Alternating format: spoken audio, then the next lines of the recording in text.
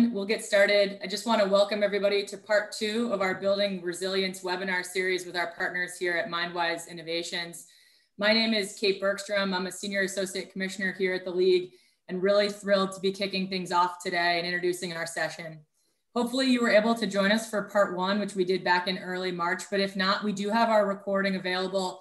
I will drop that into the chat in a little bit. It's on our site as well. So please feel free to revert back to our first session where we talked, about identifiers as it relates to, psychological safety and building team cultures around that. Today, we're going to focus more on stress and its impact on us as individuals, both the physical, the mental, and emotional. And then also, Alex and Lisa have built in a number of practical ways for us to talk about self-care and making that a regular occurrence in our lives. So we're thrilled to have Lisa and Alex back with us here for the second session. I will quickly introduce the two of them before we get into our housekeeping. I know sure there are many returners from part 1, so we'll jump into that, and then I'll turn things over to the two of them. So Lisa Desai is the Director of Behavioral Health Consulting at Mindwise Innovations, a division of Riverside Community Care. Dr. Desai has over 20 years of clinical and administrative experience across delivery systems in college counseling centers, community mental health, hospitals, and private practice. Dr. Desai oversees the Mindwise Behavioral Health Screening Platform and regularly consults with partners across various sectors. Dr. Desai is committed to understanding and addressing the cultural context in which mental health, impacts mental health, I have personally had the pleasure of working with Lisa and seeing her in action on other student athlete mental health related forums, and really excited to have her back with us and the group today. We have Alexandra Pradas with over 10 years of experience working with youth and their families in the fields of education and mental health. Alex currently serves as the program director of the Needham Community Service Agency at Riverside Community Care, which supports youth with severe emotional disturbances and their families. Alex is a behavioral health trainer at Mindwise Innovations and an outpatient clinician at Tradeport Counseling and Mediation Associates based in Portsmouth, New Hampshire. Alex specializes in providing EMDR therapy to individuals who have experienced trauma. She is committed to helping individuals and communities find healing and is passionate about collaborating with organizations to support mental health awareness and increasing access to that support. So Alex and Lisa, thanks so much for being here today. Really excited to have you. I am gonna just quickly make a few housekeeping notes and then I'll turn it over to our experts. As you'll see, this is a setup to be a meeting style. So as opposed to a webinar, you'll have the ability to have your camera on. Should you wish to, you can keep it off, whatever you prefer, but we do ask that you keep yourself muted the whole time unless otherwise noted. We are highly encouraging interaction and engagement through the session, and we plan to utilize the chat function. So first, we'll have some points where Alex and Lisa will be asking questions and looking for feedback. We encourage you to drop things in the chat. You can respond to their prompts. We did this in part 1. It was a really helpful way to just sort of further the dialogue and make it specific to your needs, your questions, and what you're feeling and thinking in this environment. Also helpful for you to see each other's thoughts and opinions and perspectives on some of these prompts. Second, there's asking questions. We will carve out time at the end for questions, but we really encourage you to ask questions throughout. Lisa and Alex will take those questions and sort of build them into the dialogue as we go on, and I can feed them those questions. Since we're not in a webinar format, if you'd like to submit a question, you can go ahead and do that in the chat. If you don't want to submit a question that everyone can see publicly and do it in more of an anonymous forum, instead of chatting to everybody or everyone, just chat directly to America East Conference username, and then we will get that question incorporated into the conversation while protecting your identity. And then lastly, we are recording this session, as you can see, to make it available to a broader audience after the fact, or if one of your colleagues wasn't able to make it during this time. We know it's busy right now. So just be mindful that we are recording this session. Lisa, Alex, thanks for being here today. So excited. I'm going to turn things over to you two. Thank you so much, Kate. And thank you everyone for making the time to be here today. We do know how incredibly busy your schedules are. And so Alex and I are hoping to make this really as helpful and practical and really stimulate some thinking hopefully discussion, as Kate said, via the chat. So for those of you that were here for the first part of our program, both are really about looking at resiliency and how to talk about mental health, how to approach mental health and stress in a way that feels helpful, and in a way that feels as if we're furthering the conversation. So last time we focused on how to support your student athletes' mental health and create that culture of psychological safety. Today, this really is about you in your roles as athletic directors, staff, coaches, and really this concept that self-care is not selfish. It's actually at the core of everything all of us can do professionally and personally. And really to also think about in this pandemic, and now it's been over a year that so much has happened between the national unrest in our country, the election, and of course the pandemic. There has been a tremendous amount of stress that also has impacted folks in terms of their professional identity and professional possibilities. So also to put aside, a few moments to have some discussion about how that's been for you.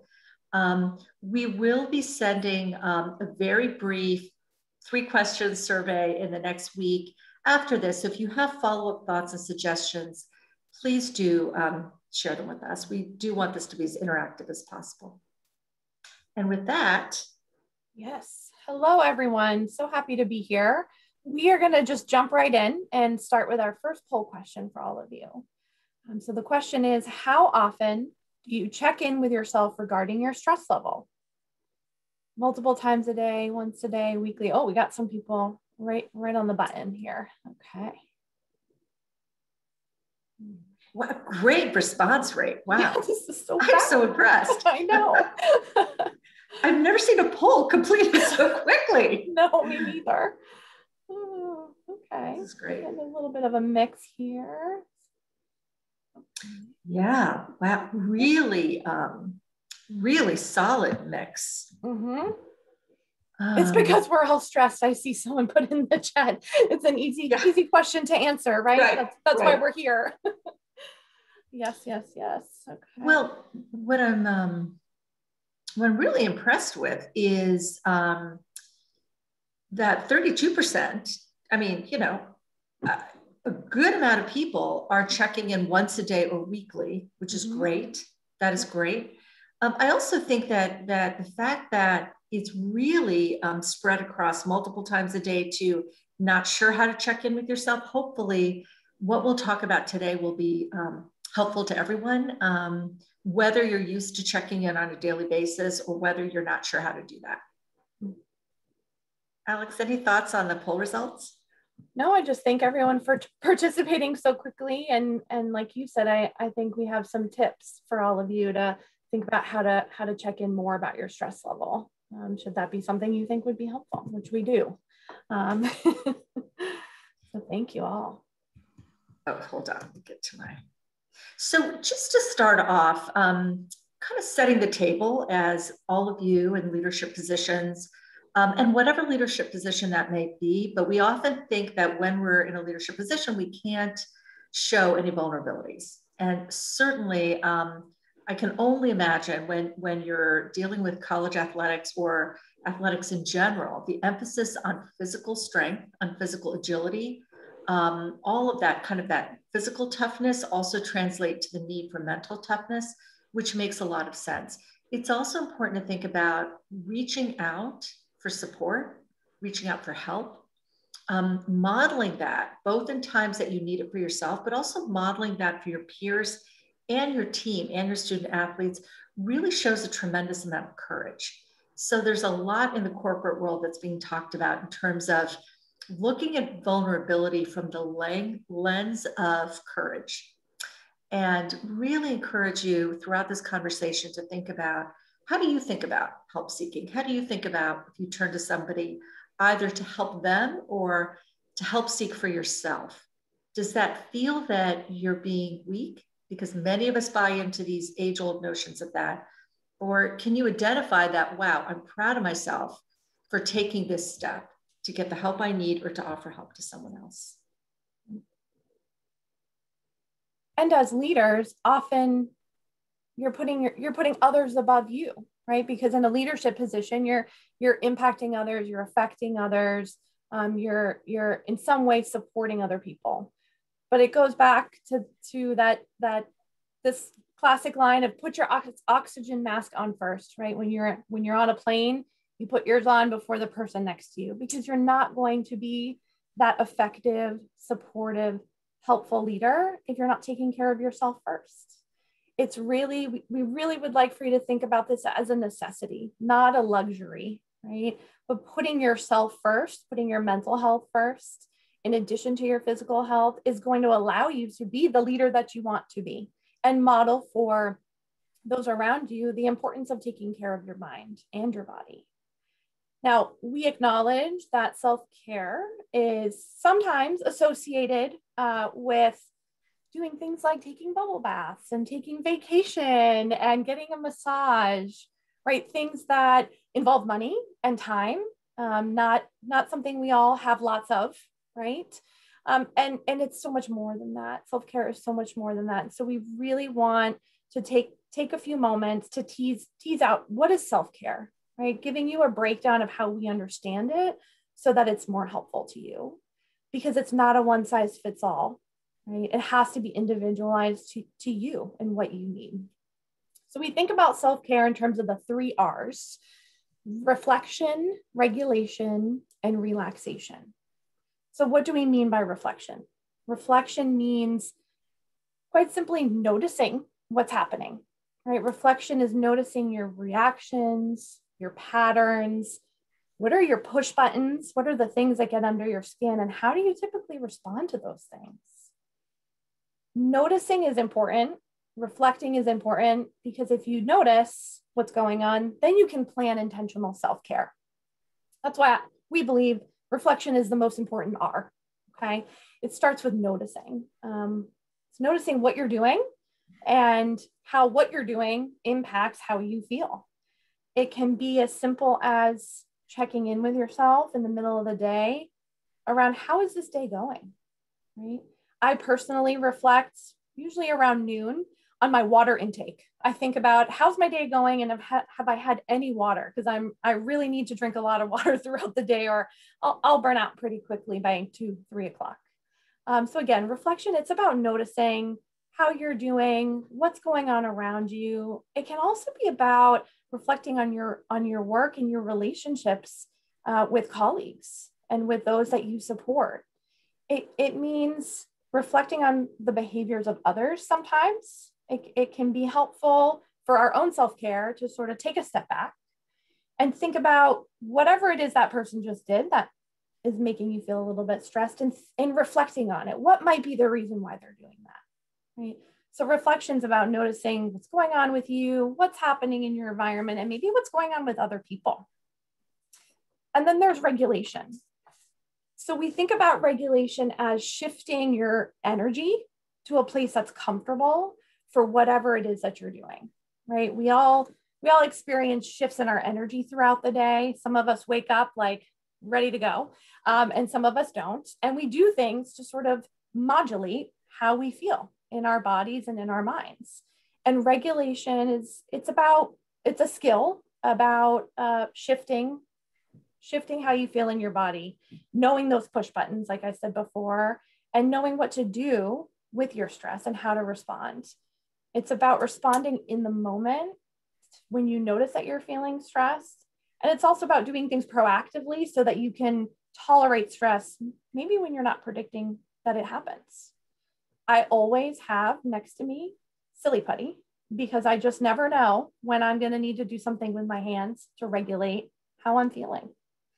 I highly encourage people to think about, we'll talk more about this later, think about a bag or a toolbox or something that they have with them when they're working, at least when they're working, with some things that make you feel a little bit more in control, something to do with your stress. Again, Silly Putty, it's been around for a very long time for a reason. It's because it works for a lot of people. And then lastly, the last R is relaxation. And again, this is this is often understood as what self-care is, but as you now can see, it's just one part of what self-care is. Relaxation is about keeping yourself strong and balanced. It means play, being playful in whatever way that means for you. It could be playing with kids, it can be playing with animals, it could be listening to music that feels like it's calming and joyful for you. So we really, the hope in taking this time to think about these 3 R's is to make self-care not such a vague, superficial sort of topic, but really thinking about what does it mean when you dig a little bit deeper. And then when you know what it means, then you can sort of take more action. Because again, taking care of your mental health is just as important as your physical health. We have to keep our bodies healthy and our minds healthy because they impact each other. Our minds and our bodies, they're related and they impact each other. And regular daily self-care doesn't have to be anything too tremendous or expensive. Can really help to mitigate long-term impacts of stress. And Alex, it struck me that the reflection piece, that kind of noticing, is very much related to the polling question. The polling question of I'm not really sure how to check in about my stress level. For those of you that kind of aren't sure, I think that reflection is that checking in, the noticing. So I really liked that piece of it as well. So I think you are now going to guide us through a brief exercise. I am. I'm going to guide us through an exercise, a brief mindfulness exercise. All you need is yourself. But before we jump into that, I'd like for you all just to take a moment and notice, on this topic of noticing, how you're feeling in your body right now. Do a quick scan if you need to, maybe from your head down to your toes. Just check in and notice how you feel in your body. And if you're willing, it would be really helpful, I think, for all of us, if you put a word or two into the chat to sort of capture how it is that you're feeling in your body right now.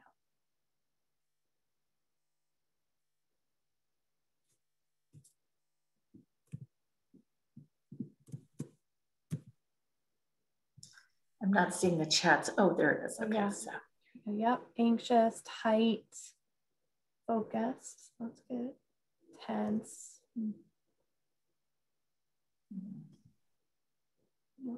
Drained. Yeah. Mm-hmm. Yeah. Relax. I'm glad that there are some folks that are feeling focused and relaxed. That's good. Yeah. I can relate to the lower back pain with all the sitting. Oh, absolutely. For sure. Yeah. Yeah. Overwhelmed. Back pain is one of those, one of the most common impacts of stress. Of course, there are other reasons too, but we feel it in our backs. We appreciate you sharing a little bit about how it is that you're feeling. It's important, whether you shared this in the chat or not, just to notice so that you can, as we go through this mindful exercise, check in beforehand, check in with yourself after to see if this is something that is actually helpful for you, right? So what I'm going to invite you to do is to, if you're not already, sit as comfortably as you can in the chair that you're in. And we'll begin by closing your eyes, or you can gaze softly at a point in front of you, whatever's comfortable. And notice your body in the chair or in the seat that you're in.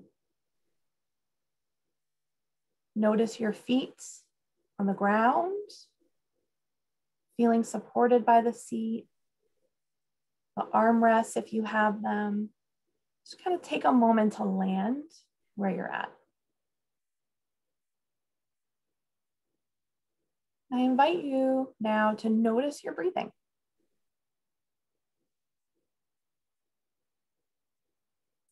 When you inhale, think the words, I know I'm inhaling. And as you exhale, think the words, I know I'm exhaling. As you breathe in, you repeat, I know I'm inhaling. As you breathe out, I know I'm exhaling.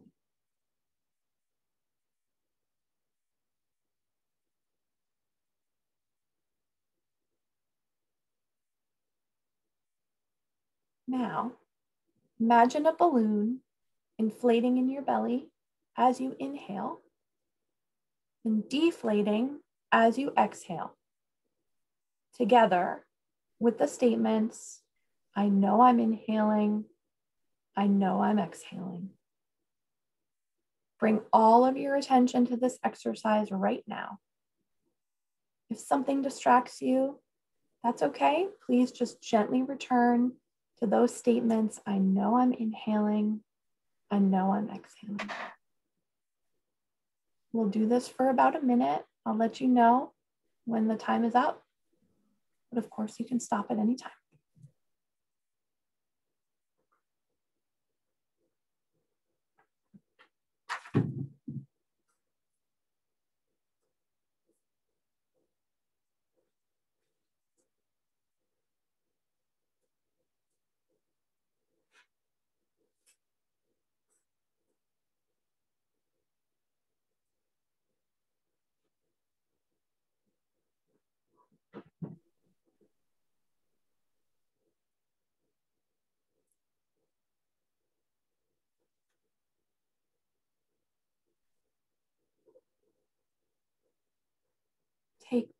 Do two more cycles of the breathing, intentional breathing. And when you're ready, you can come back.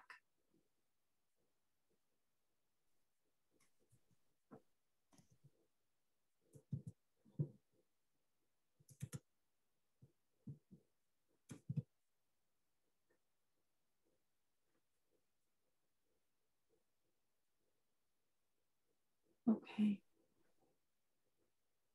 And lastly, before we move on and shift gears a little bit, just ask you to notice how you feel in your body now. If there's been any shift in any direction for you, I'm not going to ask you to share in the chat, but just notice yourself. I hope that this has been something that has helped you land, feel more grounded. Maybe the first break you took all day, and certainly throughout our time, if there's questions about it or comments, we certainly welcome that. But we appreciate you being interactive with us and engaging in this activity. Something only takes a couple of minutes. It's free, right? All you need is your body. You can do it anywhere, anytime. Thank you for that, Alex. You know, I think what I was aware of is that, I just don't take those moments. I think that we don't think about taking those moments because we get on our fast track for the day. We go from one thing to another, and it's hard to remember to take those moments. It actually, it's a good lead in to think about the culture that supports self-care.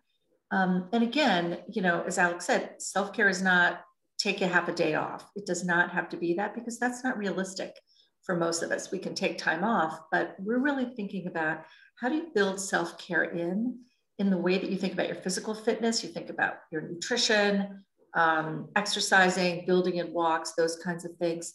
So the culture, we think about a culture that supports not only self-care, but supporting one another. And so there are two different cultural ways that we think about. One is psychological safety. So for those of you that joined us in the last webinar, we talked a bit about this. It's become kind of a hot topic these days and a hot term, certainly in the cultural world or the corporate world. So many of you probably heard about it. It's very much about a team culture, a work environment where not only leadership models open communication, a trusting environment, building trust among team members, among the workforce, but also that when you make mistakes, it's okay to admit that you made a mistake. It's okay to say, I goofed, I don't know how to do this, I made a mistake, rather than thinking about how do I get out of letting anybody know I've made that mistake. And the other very important piece is it allows for feedback to go all across job roles in a work environment. So it's not that in the hierarchy, certain people give feedback to certain people that quote, report to them, but that the team can give feedback to leadership, and that leadership not only is open to seeing it, hearing it, but is actually actively seeking it out. So that, and also a trauma-informed approach. We touched upon this, I think, last time. And this really, it kind of sounds very clinical and complicated. It's really the awareness and the knowledge that if you look at the statistics, 6 out of 10 men and 5, whoops, got that wrong. Oh, this is not, I'm sorry, these are wrong statistics. It's 6 out of 10 men and 5 out of 10 women. So don't pay attention to what's on the screen. That's my mistake. But if you look at 50% of women and a larger percent of men have experienced at least trauma once in their lives. The idea of the trauma-informed approach is it's not our responsibility, and it hinges on people's privacy to dig for information. That's not the right thing to do necessarily at all, but it's more about creating a safe environment for everyone. Because by doing that, whether we know who's experienced trauma or not, we're creating a respectful, supportive environment for all. So when you think about where you're working and your way of contributing to the culture, important to keep these pieces in mind, because this really opens the door for us to check in about our stress, for us to check in about what do I need to take care of myself today. So we all know that stigma plays a huge role in a lot of parts of our lives. Certainly in mental health, stigma gets in the way of seeking help, talking about it, and even thinking about whether it's okay to find a clinician. And if medication is prescribed, is it okay to take that because of our own stigma around medication? Also, our family members, friends' belief about whether it's okay to take medication. So one of the best ways to chip away at stigma is to talk openly about it. We know only too well what's happening the last year in this country, that stereotypes can be very dangerous. They perpetuate stigma. And because stigma breeds in silence, when we don't talk about it, in a sense, we're buying into it. So we're big believers in start the conversation here, continue the conversation. And again, in order to do that, one has to have that supportive environment. Because also stigma, feeling alone in what you're going through, not necessarily knowing how to reach out for support, increases our stress levels, right? So when we back up a little and talk about stress, what is it? It's something that does not discriminate, right? It impacts us all. We asked you a question about stress at the top of this hour, and you responded immediately, right? We know what it is. We all experience it in various ways. And stress is a physical response. It's a normal physical response to a demand, to things in our environment, to people, to places. And often we associate certain people or things with stressful situations. It is, like I said, a physical response, and there's a whole complicated cascade of events that happen in our body when we're stressed, but most people can relate to that heart pounding feeling, right? Or that shortness of breath, that feeling like it might be tingling a little bit when you're stressed. Certainly those are not the only experiences of stress, but it's something that is a normal part of life. And it can also be something that can lead to some more serious health issues. And the two types of stress that we talk about are chronic or ongoing. So stress that occurs over a long period of time without a real true measure of rest, or something more acute, right? A sudden spike in our stress levels. The truth is both types of stress, acute and chronic, can impact our physical health and our mental health. There are lots of studies that show that stress impacts or contributes to medical conditions like heart disease and high blood pressure, and certainly it can impact memory and learning. And our response to stress can be positive, at times, right? I think it's important that we acknowledge that too, that stress can be motivating. It can be exciting. That stress that you feel before a game, right? Or before a big event, it's something you're looking forward to. There's positive stress response that we experience. And then there's more tolerable stress, not positive, but tolerable. And that stress that we experience that usually is buffered by the support of others, right? The supports we have in place, our self-care that we do for ourselves.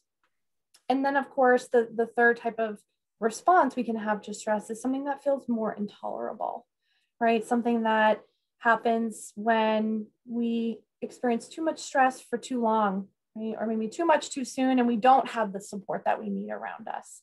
We talked a lot last time with you about resilience and the importance of peer support and social support for resiliency and being able to cope and move through real difficult things. So that's an important piece to consider later when we talk more about practical tips for self-care. But we thought we'd pull back a little bit and sort of talk about what is stress actually.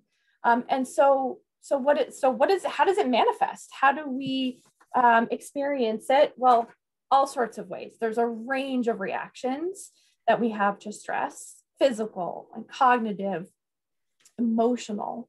And so in our bodies, some of you commented when we did the mindfulness activity that you were feeling pain, you were feeling tightness. Some folks are fatigued. We often feel stress in the form of fatigue, and because our sleep is disrupted as a result of stress. There's also something that happens in our bodies when we've experienced too much stress for too long. Our immunity starts to be compromised, and so there are folks that will become frequently sick or have infections as a result of too much stress. So we feel it in our body. We notice it emotionally as well, especially with the chronic stress.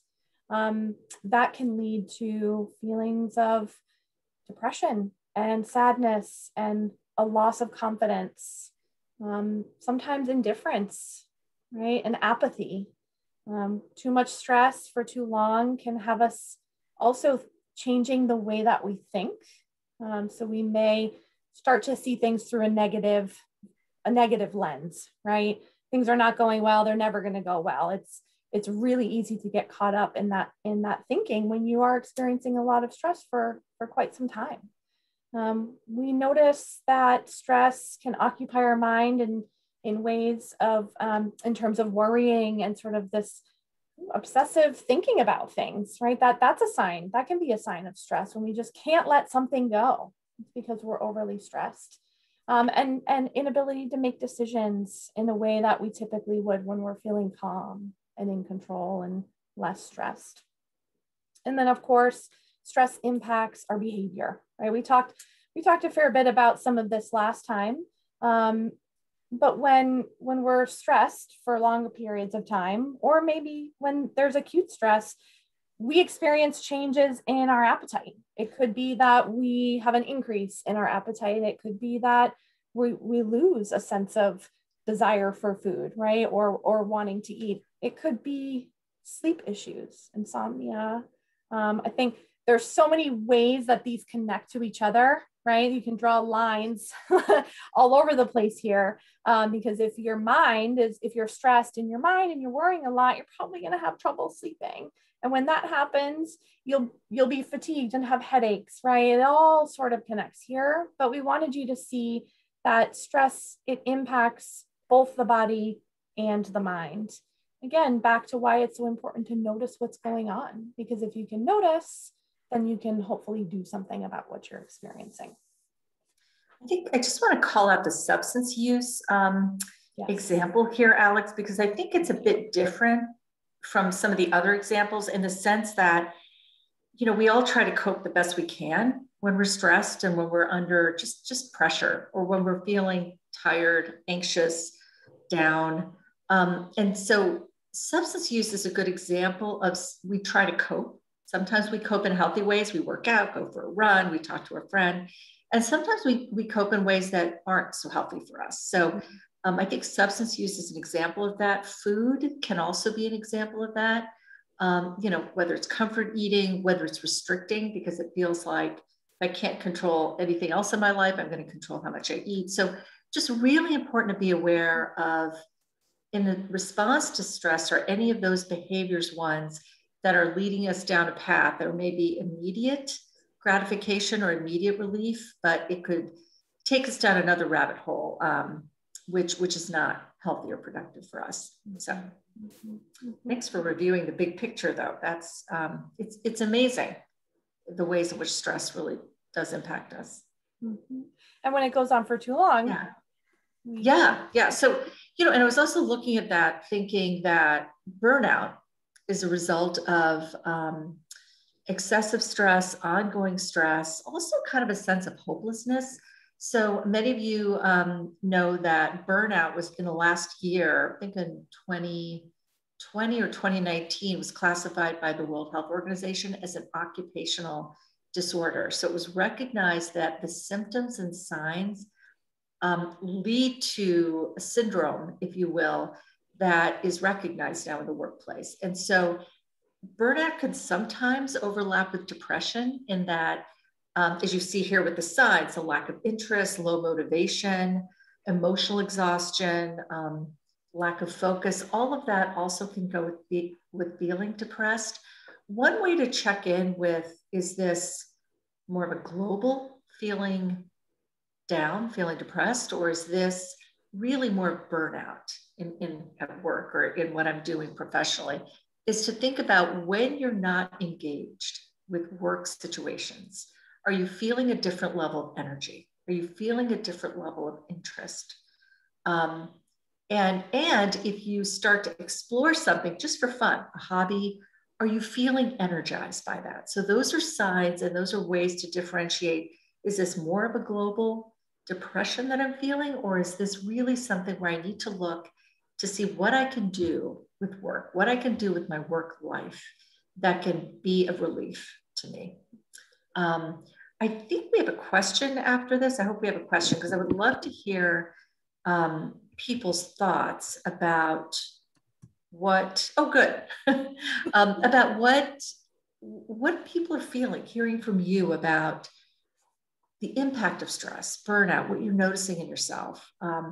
And maybe even sharing tips with one another about, when you do notice this, what are you doing that's helped you move a little bit, make some movement?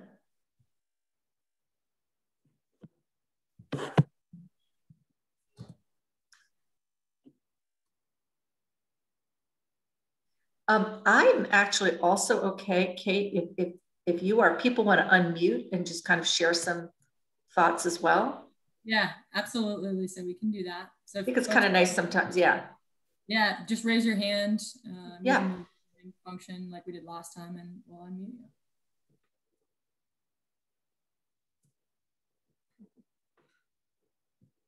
There's a response in the chat, though. Oh. Netflix. Oh my gosh. That's a whole different chat discussion about your favorite Netflix shows that bring us relief.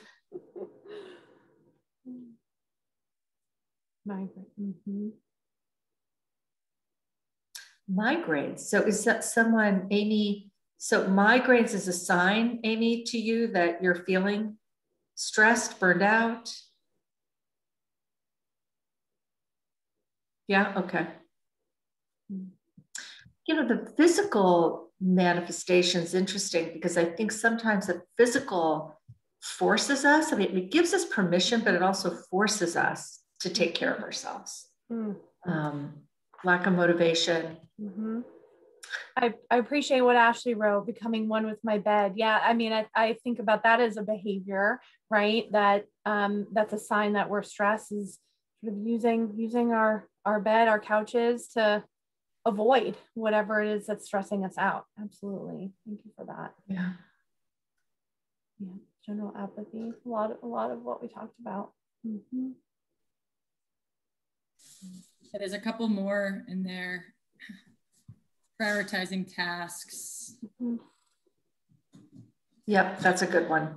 Yep. And I think that prioritizing tasks is a really nice example of what you can do to have some sense of what you can control. There's so much we can't these days in the world and in our lives, that being able to think about what tasks can I get to, what tasks are most important, can be empowering. Mm-hmm. Absolutely. Fatigue. Yeah. Mm-hmm.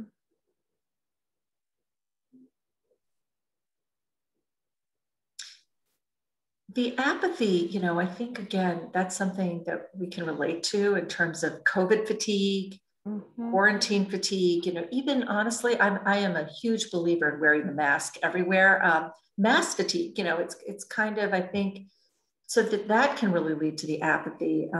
So I very much try to think about what personally, what brings me happiness, what can I do that feels creative, that when I'm feeling tired regarding work or just feeling like I need a nice break, what can I do to also actively engage my mind differently as well as my body?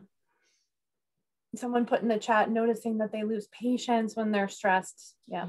So many folks, their fuse gets real short when they're feeling stressed. That absolutely can be a signal that you need to take some time for yourself.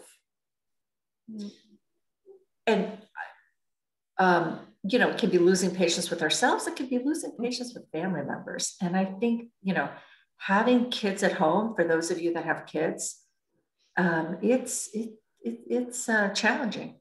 Yeah. So that's and animals too, right, Lisa? Animals, yes. You've witnessed me lose my patience a little bit with my puppy.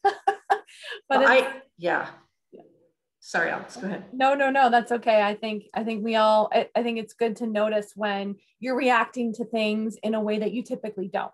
That's usually a sign that you're stressed, and it calls for some type of self-care. Yeah. I was going to say, Alex has a puppy. I have a 12-year-old dog who's become very high maintenance during COVID. So let's hope that she doesn't interrupt us during our presentation here. So, the next, we have another poll for you. And this one is related to the idea of stress. How often do you turn to your peers for support?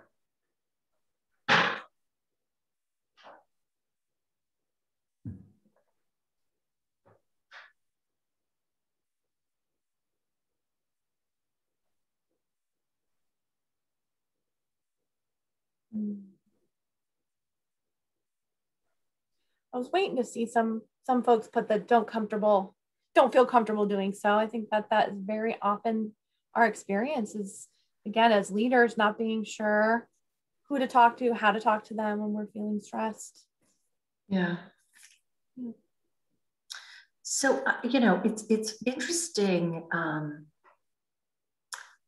It's interesting to me that the largest groups are kind of at two ends: weekly, which is pretty regularly, that's fantastic, and then rarely or never. So I'd love to hear from both groups. Maybe people want to kind of talk about that now, or maybe at the end. That might even be something we put in our follow-up survey. I would love to hear from everyone, and especially those two groups that feel like, yeah, do it weekly, and those that that rarely or never do. What's kind of getting in the way of that? What's getting in the way of reaching out to peers? Yeah, Lisa, I was just going to say, if people want to be unmuted and talk about that, they feel comfortable enough for either one of those two groups, someone that put weekly or put rarely or never, I'll go ahead and unmute them. Just raise your hand.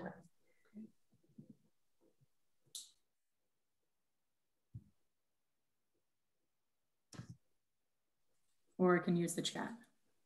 Yeah.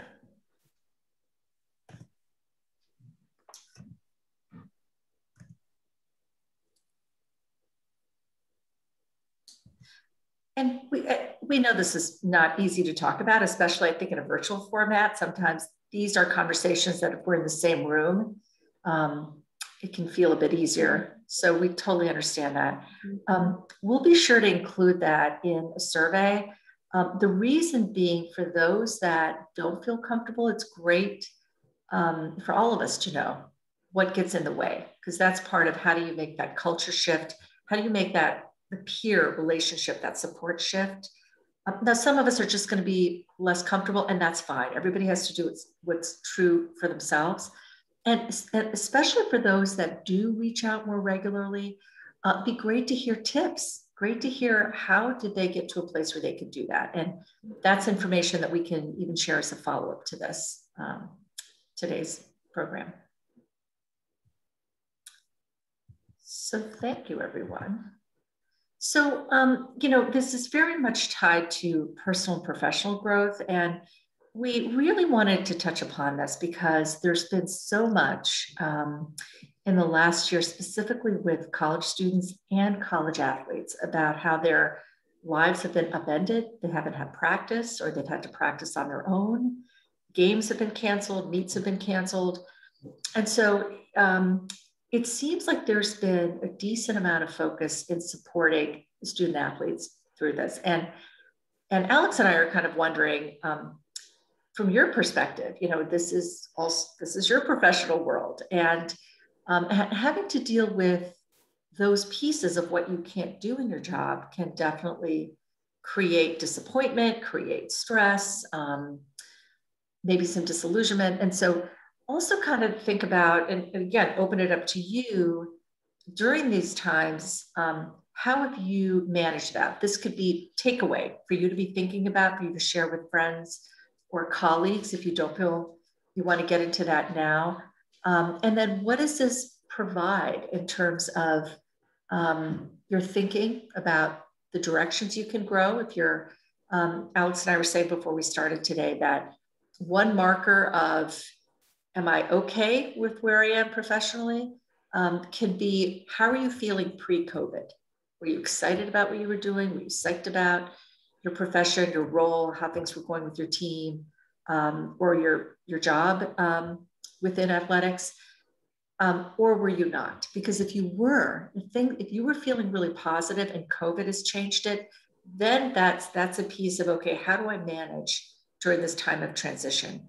If there was something that was happening beforehand that felt more like disappointment or a growing unrest around something, then that's another piece to think about. So really important to look at the pre and the current, and then what you can prepare for in the post. Hey, Lisa, if I could just jump in really quickly. I got an anonymous message here on I think from someone that put either never or rarely. Was the challenge there is not having a peer that he or she feels comfortable speaking with, not wanting individuals to know that that person can't handle stress. When they do reach out, it's either to a spouse or friends or siblings, but not someone sort of in that professional setting. Yeah. Maybe you two could touch on that just quickly. Well, I really appreciate the person sharing that. So thank you for sharing that. To me, that goes to right the middle statement here. We often compare ourselves to others and feel that others are doing better than we are, that they're coping, they're not struggling. If you even look at the some of the responses in the polls and also in the chat, we're all experiencing fatigue, anxiety, being very comfortable in our bed. I mean, this is impacting all of us. So these types of conversations might be a glimpse into, one, reassuring us that we're not alone in this. You're not alone in this. And sometimes it's listening to who's the person that's showing some vulnerability. Who's a colleague that's admitting to, I had a really rough morning with the kids, or, oh, man, this is tough. Because those are the kind of statements that create an opening that let you know that that person may be an ally in being able to talk with them and giving support to them, but also receiving support from them. Mm-hmm. Alex, thoughts about that? Yeah, I totally agree with what you said, Lisa, and it's a risk that you're taking, right? We recognize that to open yourself up and be a little vulnerable with a coworker, with a peer. It's a little bit of a risk. And again, at some point, it would be so great to hear from the people that do check in with their peers regularly, because we know that the reward is so high, right? To have family members, neighbors, people in the community that don't have the same roles that we have, their empathy and compassion is great, but they're not in it in the way that you are with your specific role. So it can feel so validating when there's someone who's doing what you do professionally, and can understand all the sort of nuance and the complexity. But we realize that it is a risk, and we think it's one worth taking carefully. Right. Yeah. And if you have friends, family members that you turn to, that's great too. You know, it's really important to follow your intuition, go with your gut feeling, and seek out support where it feels right. You know, hopefully you will find, you know, as Alex saying, somebody within the professional network. The important thing is that you're getting the support that you need and that you're looking for. So, you know, question again, just around this ambiguous loss of so much. I mean, it's being called ambiguous loss because, well, some of us have, unfortunately, people have died in our lives, in our communities, families, workplaces, perhaps. You know, other losses have been loss of traditions, loss of gatherings, seeing people, routine, so many things. So from that ambiguous loss perspective, there very much can be an impact on professional identity. So would anybody be great to hear from folks in terms of how you feel this has impacted you or your peers? And you could speak to general observations. It also doesn't have to be from your personal experience.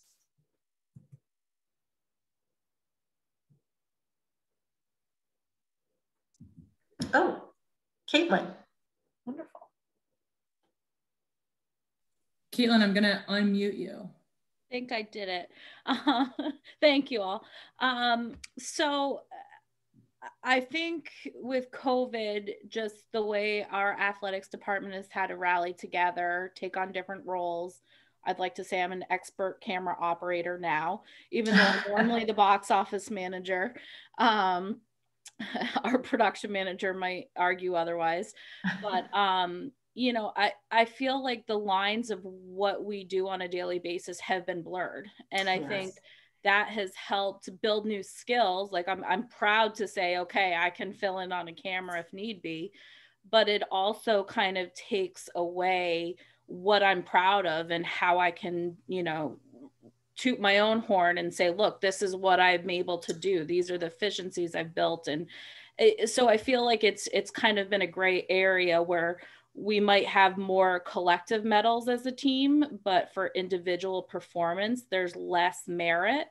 And I think it's also put us in situations where we have so many kudos, which is good, but a lot of times they're not pointing out the right people, and it's the team effort. So then, you know, if I see a colleague who is not putting their weight in kind of rallying together, they're still getting the kudos and acknowledgement. So it's been a challenging time in that sense. But I think ultimately, like, the blurring of the lines and roles is a loss to me.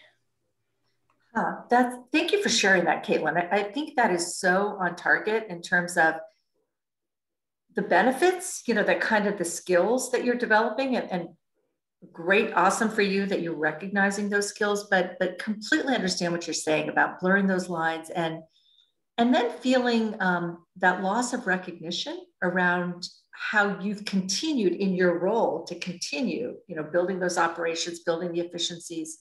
But how does that get recognized? And so it strikes me that that would be really good input for whatever staff you're part of, team you're part of, organizational structure you're part of. I just read something yesterday or the day before about how recognition on the job can improve job satisfaction tremendously. So I think you're hitting upon an incredibly important point. Yeah, I agree. Thank you for sharing that. It has me thinking about my own team that I support and how true. I had not thought. That's another ambiguous loss that I just had not thought about, but can totally understand, totally understand. And it's so motivating. It's so encouraging to have that recognition. It's important that we've been so creative this year, right? We've had to flex different skills and grow in certain ways. And I think, this is an area as leaders, we have to think about how to recognize individuals when we're physically separated for the most part and not seeing everything, but rather focus. The big picture is important, but people need to feel heard and recognized. And also, Caitlin, I think this to me raises a whole different discussion also about how do you also how do you recognize yourself? I mean, how do you feel okay saying, hey, I've actually done this and feel okay talking about an accomplishment and sharing that pride in yourself? And I think, again, that's a whole different discussion. In the interest of time, we do need to move on. But please continue to share your thoughts about this, either in the chat or even afterwards. We'd love to hear your observations. So, Alex, I think we just have a few minutes. So maybe sharing a few tips about exercises would be great. Yes, I'm determined that we get these practical tips in. That's part of, I'm sure, why some of you are here. So some exercises, some thoughts about how you can build in reflection, regulation, and relaxation. So remember, reflection is about noticing what's going on internally for you and what's happening in your environment. One practical exercise that you can walk away with today is to keep a mood journal, or there are tons of apps nowadays that where you can track your moods and how you're doing. I think some of them even prompt you actually throughout the day to check in with yourself. So at intervals throughout the day on a scale, whatever scale you choose, maybe it's 0 to 10, just note how you're doing, right? How stressed are you between 0 and 10, 0 being not stressed at all, super relaxed and chill, and 10 being as most stressed as you can imagine.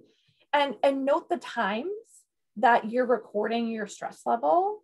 And then perhaps at the end of the week, the end of the month, reflect back on that journal, on that tracking system, because when we notice patterns, that's when we can take action and implement other parts of self-care when we know when our trouble spots are. 99% of the time, when we record information about how we're doing and look back at it, we learn something that's incredibly valuable. So that's one tip I have for you. The other would be, it's so hard to narrow it down.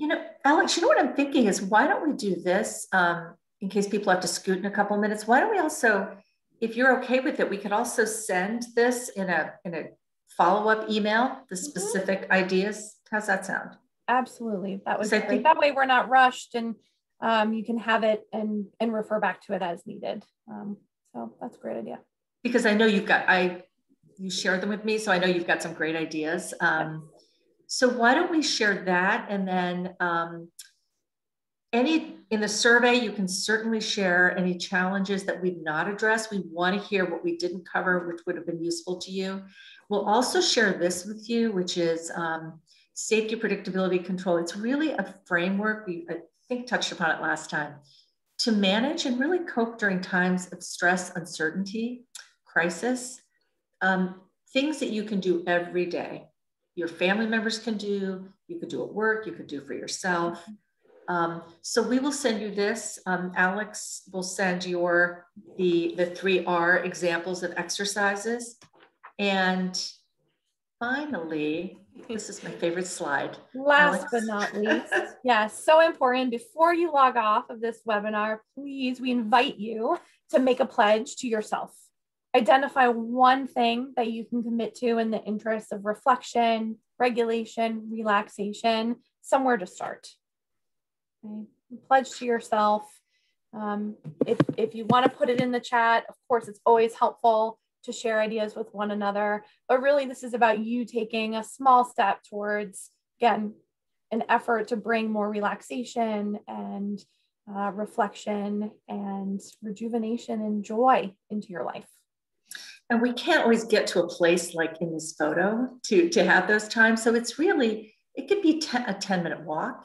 It could be logging off your computer and your phone for 15 minutes. Mm-hmm. It can really be small kinds of things that you do for yourself, and making them a habit, trying to do one of those things once a day can really make a big difference. So thank you all for joining us today. We're right up to the end of the hour. We really appreciate your being here.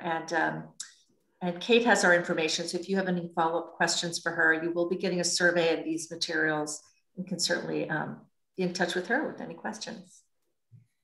Thanks, Lisa. Thanks, Alex. Really wonderful stuff today. I know I personally have a lot of takeaways, so much appreciated for the practical tips. And as we mentioned at the top, this was recorded, so we will make this available to everyone so they can view afterwards again or share with their colleagues. We'll share it around the league to make sure that we get as many eyes on this practical information as possible. So Alex, Lisa, thank you so much for being with us for both part 1 and part 2 of this Building Resilience webinar series. It's been fantastic and so valuable to all of us. Well, thank you, everyone, and thanks for your participation. It made the whole thing, so thank you for that. Take care. Have a great day. Thanks, everybody. Bye. Bye.